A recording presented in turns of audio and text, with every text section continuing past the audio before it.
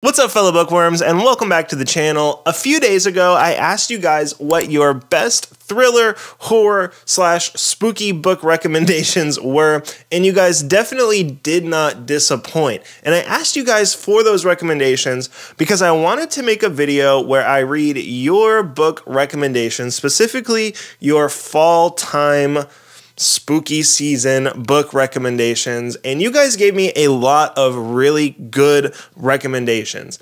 So I want to try to read these recommendations in about a week. I'm going to give myself 7 days. I notoriously overestimate my ability to read. I thought I could read The Stand by Stephen King, which is like 1,400 pages, in like 3 days, and it ended up taking almost 2 weeks. So what will actually happen, I have no idea.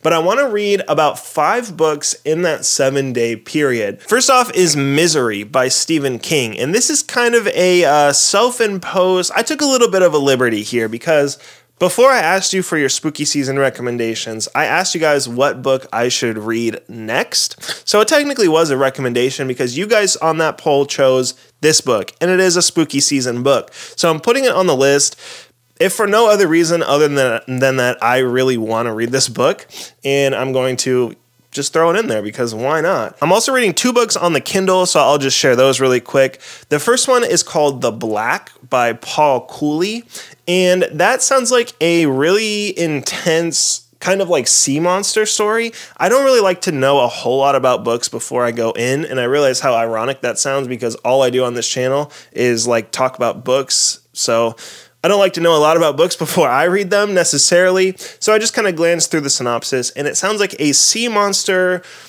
thriller / horror book. So I'm all ears for that. It sounds really interesting, and I'm excited to get into it.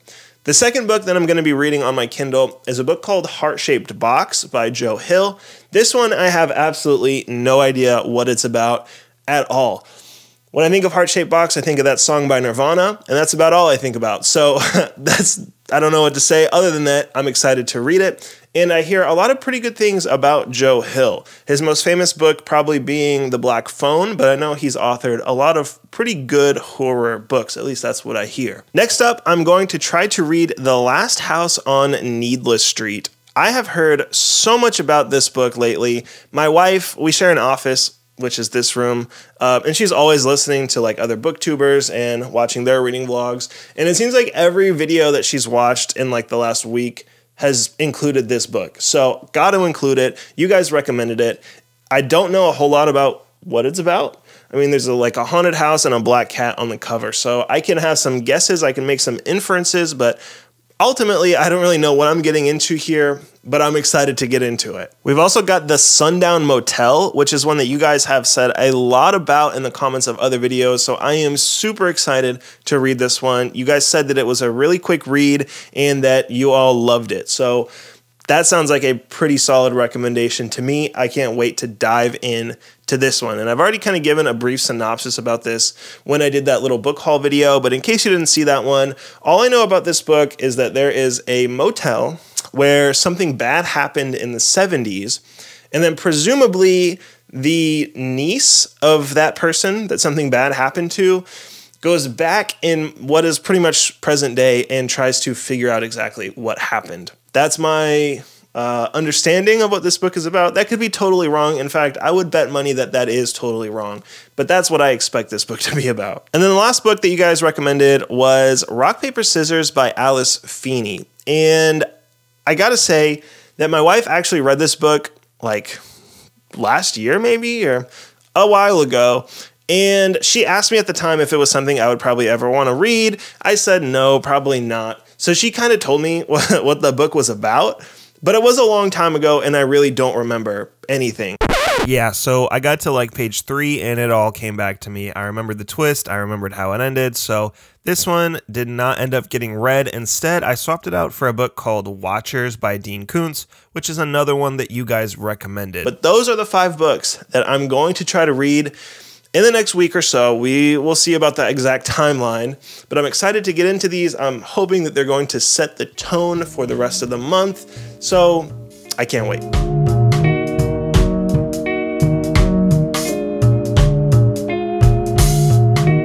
So I have been pretty terrible about offering some updates because I've actually finished The Black and I am about halfway through Misery. It has been a few days. I'm not quite on the one book a day schedule that I was hoping for, but still not doing too bad. But I just wanted to offer some thoughts about The Black before I say anything about Misery. The Black was pretty short. I read it on the Kindle. It's actually available on Kindle Unlimited. So if you want to check it out, you can read it for free if you're subscribed to Kindle Unlimited.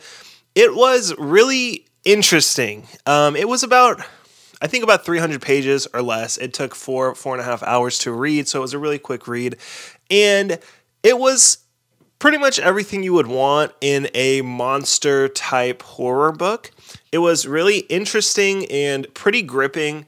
Just to kind of break some things down. We'll start with the good things, the things that I did like. I really loved the setting for the book. Basically, like I said, I guess I should say a little bit more first. It is a monster type book. The setting is an oil rig where they are out looking for oil. Now, I will say also there were some technical things that were a little bit confusing. I guess I should have saved that for the cons part. But anyway, the setting was an oil rig, which is just a perfect setting for a scary book because you're just out in the middle of the ocean with a pretty small crew and there's just no one else for miles and miles and miles. And there's a lot you can do with that, which I think the author did a good job of. There was, for example, there was a big storm that came, which is just kind of terrifying to think about, being out on some oil rig in the middle of the ocean and this huge storm comes. That's terrifying in and of itself. Add in a scary monster and you've got a pretty scary situation. But I did love that the setting was an oil rig. That's very unique. I also thought that the technical side of it, though I did get lost sometimes, was pretty well explained. I know pretty much nothing about finding and or drilling for oil, but I thought that the author made it simple enough that I felt like I at least understood what I needed to understand, and that was pretty good. And like I said, the story itself was just pretty gripping for what it was. Now, having said that, those are some of the main things I liked about the book. The cons are that the characters sometimes got pretty muddled. So because this takes place on an oil rig and there's this oil crew, naturally, all the characters are men except for one. There's one female character in the entire book, and that's neither here nor there. That's not a bad thing because, I think the setting demands that. An oil rig is, I would imagine, primarily someplace that men would work. So that makes sense. But it just kind of got confusing at times because all the characters were so similar. And another thing that was really confusing was that the author would sometimes call a character by their first name and then without really any explanation would then start calling the character by their last name. So it was very confusing trying to remember who was who. And there was also this kind of hierarchy structure on the boat, I guess, on the rig, where there was, obviously a head dude in one area, but then there was another guy who was head of something else, and it was hard to remember who was head of what, who was in charge of what, whose crew was what, that kind of thing. And there was a certain section of the book where they kind of split up later in the book once the monster has done its monstrous work and killed a lot of people. There's not that many people left. They split up, and it was very confusing trying to keep track of which party was which, who was doing what. The only way I could try to keep them separate was when the female character was present, because I knew that whatever group she was in was her group, and the other group was the other group. But even still, it was pretty confusing some of the times. And this is not really a huge con, but I felt like the story, or the monster specifically, was sort of cliche, but not in necessarily a bad way. So this isn't really a con, but it's just something that I'll mention. So obviously, I'm a big believer that there's no such thing as originality. Certainly some things are more original than others. Think about Lord of the Rings. That is pretty close to a purely original thought, I think, as you can get. But ultimately, I think everything is somewhat of a copy of something else. Everything is inspired by something else and that kind of thing. So it's clear to see that the monster, intentionally or not, was inspired by some other well-known, at least one well-known monster, which was the Blob. If you saw that movie, I think it came out in like the 50s or something, the Blob. That was basically the monster in this book, except that the monster was like oil related. That's not really a spoiler. You find out in like page 10. So, you know, it was the Blob, but with a little bit of a twist, which I'm perfectly fine with. I mean, you know, it's not an exact copy. It was different. And then there was also some elements of, and this is kind of obscure, but there was a movie called Life that came out not that long ago. It was like an alien movie with a kind of similar premise. Like they're out in space and they come across something that doesn't initially look like anything. And then it kind of gets out of hand. I'll leave it at that. And it kind of just felt like those two ideas got meshed together.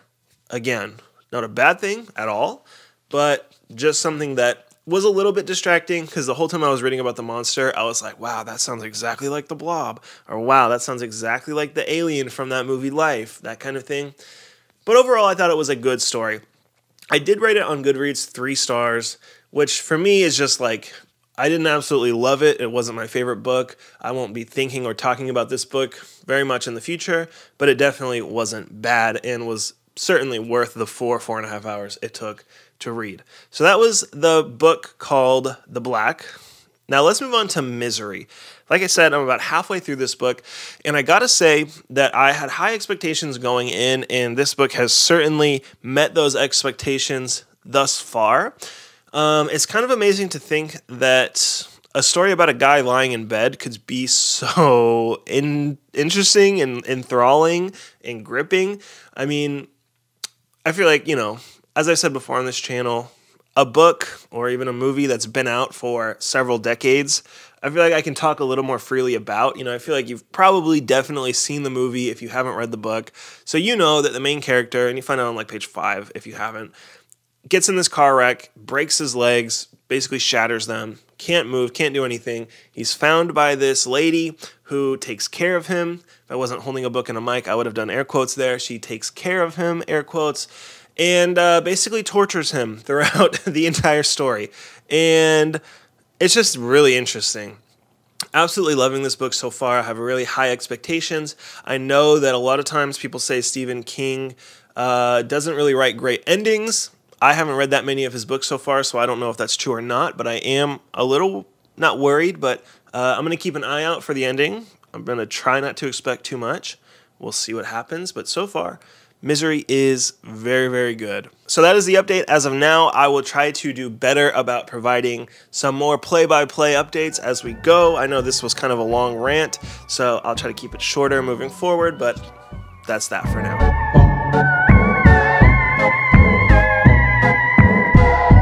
So I have just finished Misery, and you guys, I absolutely loved this book. It was so thrilling, it was so gripping, and I really loved the premise. It was very simple. I mean, at first, I know Stephen King can be a little bit long and detailed with his descriptions, but I was really wondering, like, a book about a guy in one room, basically, for 300 plus pages, how is that going to work out? It definitely worked out.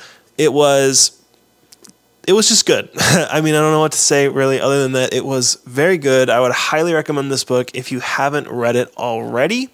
So there is a movie based on the book. I hear that the movie is fairly different and not as good as the book, but that's usually almost always the case. So my expectations compared to the book for the movie are kind of low, but I am excited to watch it. So we're going to watch that movie now, and hopefully it is as good or close to as good as the book, but we'll see.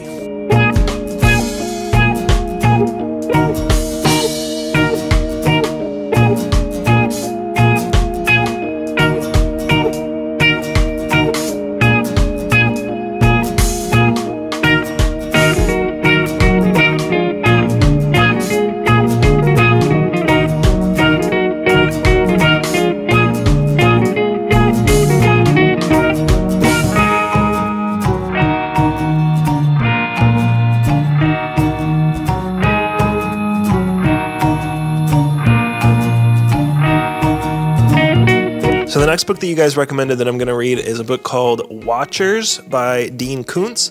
I've never read anything by Dean Koontz before, but this sounds like a really interesting book.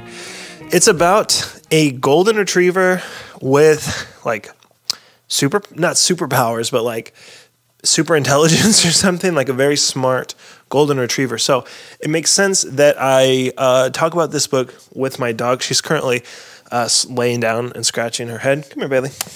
Come here. So Bailey, Watchers is about a golden retriever with really cool powers. Do you have any powers you'd like to share?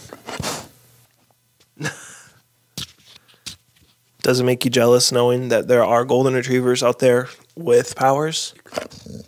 Yeah. Hey. So I just finished Watchers by Dean Koontz, and I gotta say, I actually really enjoyed that book. I'll admit, I've always kind of thought of Dean Koontz as like a poor man's Stephen King, kind of. I don't really know why. I guess because their books are always right next to each other at the bookstore, but Stephen King, at least in my mind, has always been significantly more popular than Dean Koontz. But either way, I really, really enjoyed that book. There were a lot of really interesting elements in the book. Without giving a whole lot away, I didn't actually think about what I was going to say about the book before I was just really excited to start recording.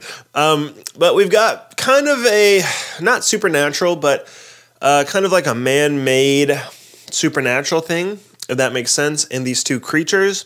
One is a dog that has been genetically modified, sort of, that's a short version, to be hyper intelligent. And we've also got kind of the antithesis, that's not the right word, but we've also got like the opposite of that in this kind of mysterious killer creature. And so the book is really centered around these two creatures and the people that invest in them in some way. Without, saying a whole lot here, it's basically a simple story of good versus evil with a really interesting cast of characters that insert themselves in this sort of simple struggle of good versus evil. And there's also some elements here of like this idea of what man is capable of and what man's responsibility is towards what he does, or in this case, what he creates. And that's not going to make any sense without actually reading the book, so I'm just going to stop because unless you read the book, you probably don't know what I'm talking about. But this was definitely a 5-star read for sure.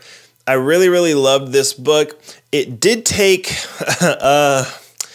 significantly longer than I anticipated, which is super uncharacteristic for me. So the next book I'm going to read is probably going to be The Sundown Motel.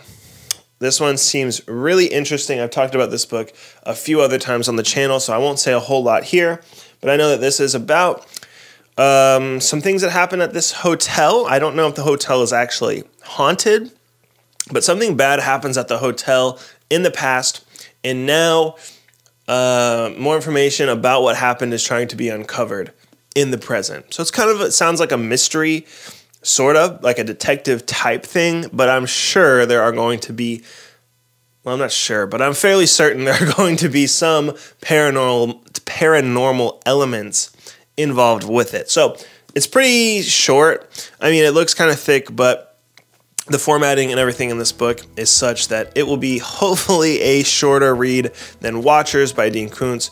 Hoping to finish this one by tomorrow, the next day at the latest. So I will see you in the next update.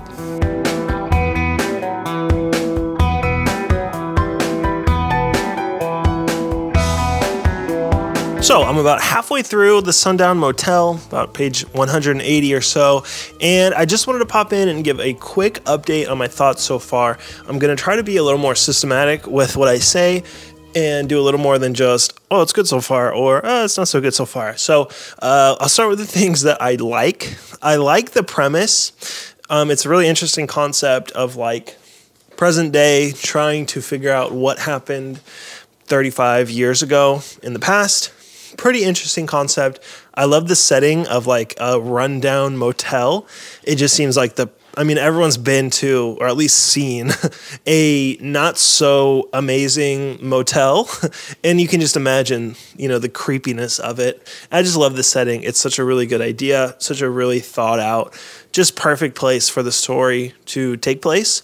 And then also upstate New York is, again, just kind of a perfect setting, rural, small towns, that kind of thing. And the characters are pretty good so far, but that kind of leads me into the things that I don't absolutely love up to this point. And that is that the two characters, like, we're following the present day girl who is trying to figure out what happened to her aunt 35 years ago in the 80s. And the problem is that they've kind of morphed into basically the same person. I assume that was done on purpose, probably some symbolism, probably going to maybe be relevant at the end, I don't know.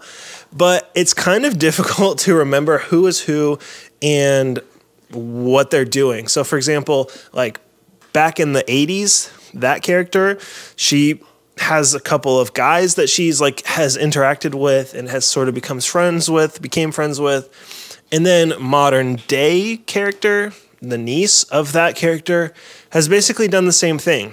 And without giving too much away, they've just basically assumed the same exact lives. I'm debating whether or not I want to say. It's really not, I don't think, a spoiler. I haven't finished the book, so I will say. But if you absolutely don't want to know anything about a book before you go in and you are interested in reading this, maybe cover your ears for a second. But basically, both characters are now working at the Sundown Motel, and both characters live in the same apartment, and both characters have a female roommate, and both characters have talked to basically the same people. So you can see how it's getting very confusing to try to remember who's who, even though, you know, each chapter tells you the year and the character. It still gets kind of muddled and kind of confusing. And then another thing too is like present day 2017 character. Well, 2017 is in the book. I obviously know that it's not 2017. But 2017 character, which is supposed to be modern day, is like talking about the same people who were murdered in the town. And then 1982 character is talking about the same people who were murdered in the town. So it's just like kind of almost feels like too much and is hard to keep up with. And is like, part of me says the cynic in me says the critic, cynic, negative, whatever part of me wants to say that like maybe the author, I mean, definitely had a really good idea and just a really great premise that I'm really enjoying, but it almost feels like it's kind of being milked a little just to get to the 300 page count that seems like is the standard for a full-length novel these days. There's just lots of little parts that are like, all the murdered girls. I could be a murdered girl. This town is full of murdered girls. And it's just like over and over, we get it, rehashing the same things. Like I said, there are other people who were killed in this town that we just kind of keep revisiting. And I realize that there's kind of a mystery element here. There's like amateur detective things going on. I understand, but it's almost too much. Emphasis on almost. It's still good and I'm enjoying it a lot, but it's becoming almost too much to try to keep up with and just read the same exact things over and over. But anyway, I've been rambling and ranting a little bit too long. I'm hoping to finish this book probably tomorrow. I want to say tonight, but I know myself better than that. I will pop in again if anything significant happens or if there's any major updates. But for now, I would say that I am enjoying this book quite a bit. So I took a little break from reading to go watch the new Halloween movie, and as you can see, we had the entire theater to ourselves.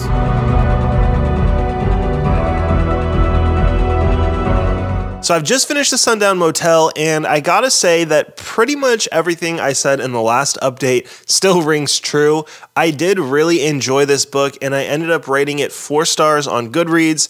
I would say really a more true rating would probably be somewhere in the 3.5 to 4.0 range, because I really did enjoy this book. It was a super quick, easy read. It was just good. It was enjoyable, and it was fun. But the complaints that I had in the last update, I think, are still, like I said, true. It was kind of confusing at times, even though I pretty much read this, not in one shot, but, you know, I only took a little while to read it. it kind of got confusing trying to keep up with the characters. And every time I did put the book down and then pick it back up, I had to try to remember, like, okay, this character has these people surrounding her. This character has these people. And they're also still talking about, like, the same other people that have been murdered throughout. So, like, in the 80s, talking about those people, present day, talking about those people. So just in short, because I'm sure this video is already getting pretty long, in short, the story was great. The execution was a bit confusing, but it was worthwhile, and I certainly did enjoy it, and I'm glad that I read it. And I thought the ending was somewhat predictable, sort of twisty, but not like a mind-blowing twist, and very satisfying. So I would recommend this book. Like I said, probably 3.5 to 4.0 stars, somewhere in that ballpark. So now the next book that I'm reading is Heart-Shaped Box by Joe Hill. I've actually already started this one. I'm on like chapter 5 or 6 or something, about 10% of the way through the book. And it's pretty good so far, I will say. First couple chapters, I wasn't really... I don't know, the writing style just felt kind of weird at first, but I have gotten used to it, and I am enjoying it so far. It is shaping up to be like a sort of, not classic haunted house, but a lot of the same elements that are found in like a haunted house story. There are some interesting dynamics going on. I mean, character is somewhat interesting, and I think the premise is pretty good about how he actually begins to be haunted. It's just, yeah, pretty good so far. Like I said, I'm only like 10% of the way through, so I will definitely give you guys at least one update before I do finish it, and then I'll give you my final thoughts once it's done. But for now, I'm going to try to spend the rest of the day reading Heart-Shaped Box, but we'll see how that goes.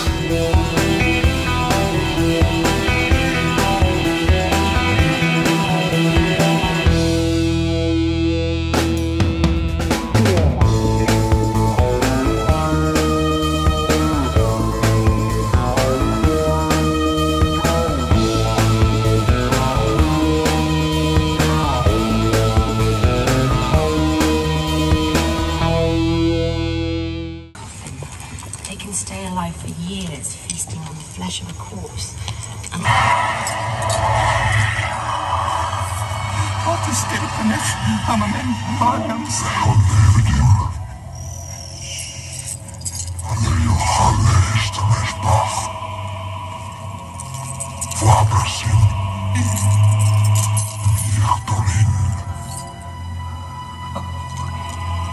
So I'm editing the video right now, and for whatever reason, I am missing the clip where I talk about Heart-Shaped Box. I actually ended up DNFing Heart-Shaped Box. I just couldn't get into it. I gave up at like the 80% mark, which feels kind of dumb, but I just didn't care to finish it. I have a lot of other books I can and want to read instead, so I gave up on Heart-Shaped Box. It just wasn't for me, but it was a good recommendation, and I could definitely see why other people would like it. Okay, back to the video. So, it is about to be October 29th. It is almost midnight. And I am on page 2 of The Last House on Needless Street.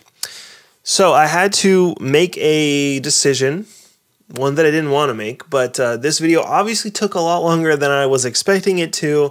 I knew that it was a little ambitious, but, you know, as per usual, I read much slower than I expect to. So in order for this video to be somewhat relevant when it gets uploaded, because if I don't post it before Halloween, you know, November 1st is basically Christmas Eve these days. So spooky season will be over on midnight, October 31st, I'm sure. So I kind of want to just upload this video. I hate to not read Needless Street and give my thoughts on it, but just for the sake of all the effort that I've already put into this video and hoping that at least more than 2 people maybe will watch it, I'm gonna call the video here. I'm gonna save The Last House on Needless Street for next time. But I thought before I did end it, I would give kind of a little recap on the books that I did read, share some final thoughts on them, especially now that there's been some time for them to stew. Also, a couple books that I ordered came in, so I thought I may as well share those with you guys real quick. These are both books by Stephen King. I am slowly trying to amass a Stephen King collection. The first one is a book that Sorry, that was probably super loud. The first one is a book that someone recommended just a few days ago by Stephen King.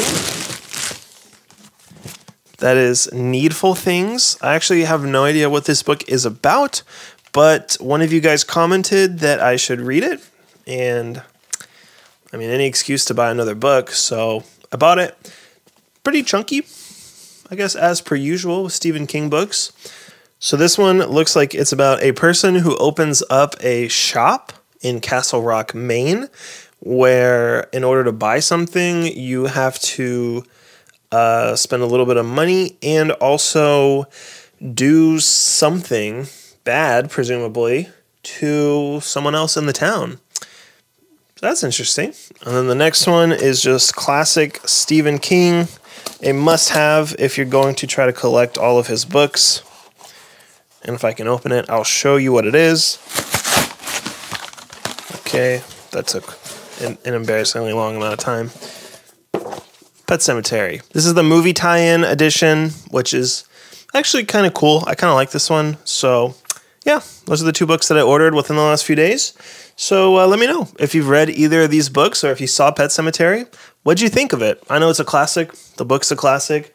So let me know. All right, so to recap the 5 books that I read in this video, the first one that I read was a book called The Black, which was just a fun monster book, monster story, with a pretty unique setting, kind of forgettable characters, kind of stereotypical monster, but with an interesting twist. I rated that book 3 stars, and I still think that's fair. I would recommend the book.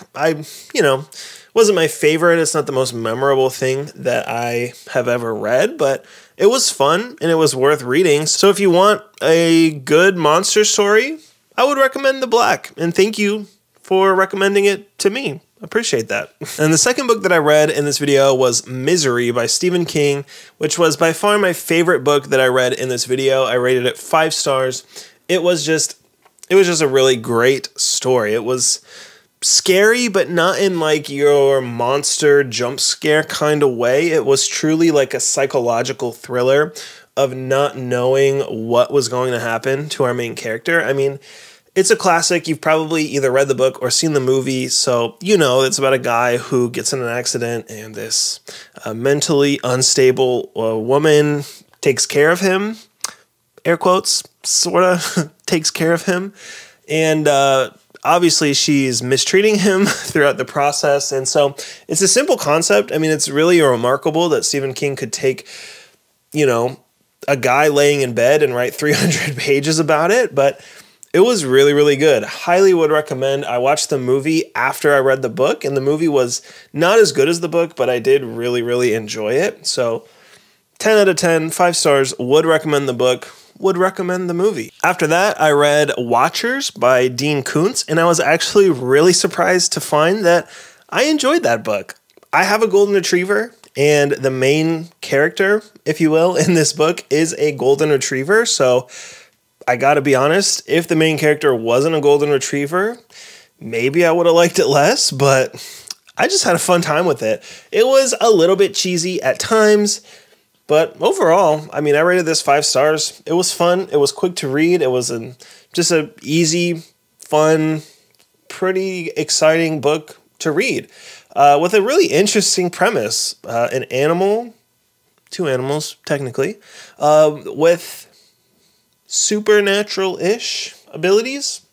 It was fun. I enjoyed it. Watchers by Dean Koontz was one that I would recommend. And again, thank you to the person who recommended that one to me. And then I read The Sundown Motel, which was also pretty good. I rated that one 4 stars. It was a good story, and I really did appreciate the premise. It was kind of like a haunted house, but instead of a house, it was a haunted motel, which I thought was really cool. My biggest complaint about that book is one that I've already said a few times, and it was just that it got kind of confusing because we're following 2 people. We're following an aunt, or an aunt, if you're cultured, and her niece, and they basically live the same life, just at different time periods. One is in the 80s, one is in pretty much present day. We flash back and forth between the two, but at one point, they're basically living the same life, doing the same things, talking about the same people. So it just got really kind of muddled and hard to follow at times. Maybe that's just me, I don't know. But other than that, it was a really interesting story. Somewhat predictable ending, but most of the good books do have predictable endings. And honestly, I think maybe that's why we think they're good, because they give us what we expect and what we want. And that's what this book did. So again, minor complaint. It was a little hard to follow at times, but otherwise it was a really great haunted house / motel story with some interesting mystery elements along the way. And then the last book, and I hate to end on this note, but the last book that I read was Heart-Shaped Box by Joe Hill. And as you already know, I just didn't care about that book. It started off okay. I mean, first couple pages, I was just turned off for whatever reason. Didn't really like the style. Just wasn't my thing. But then it got kind of interesting, and I thought that the premise was pretty good. And it was just kind of a unique take on a ghost story. But it was just needlessly vulgar at times, and it just got to be just weird. And I don't know. Just weird is the best way I could describe it. At 82% or something like that, I just didn't care what happened. So I gave up on it. I do know a lot of people love this book, and I could definitely see why. But for me, I don't know. I just, from the very beginning, found it hard to get into it, hard to care about our main character. So I hate to be a letdown, especially at the end, but those are the books. Let me know in the comments below if you've read any of these. Obviously, you guys are the ones who recommended these books to me, so I know some of you guys have read some of these books, but let me know your thoughts in the comments below if you've read some of these books, and also, please don't hesitate to share some other book recommendations. Honestly, it's amazing to me that you guys take the time to comment on these videos or on my posts over on the community tab and recommend books to me. That's just the coolest thing. So if you've got a book that you think I might like, please let me know in the comments below. I'd love to hear from you guys. And if you haven't already, please consider hitting the subscribe button. That would mean a ton to me, and it would help the channel out a lot. I'd love to have you as part of this little bookish community. Come back, watch another video. Let's hang out again. Until then, I will see you in the next video.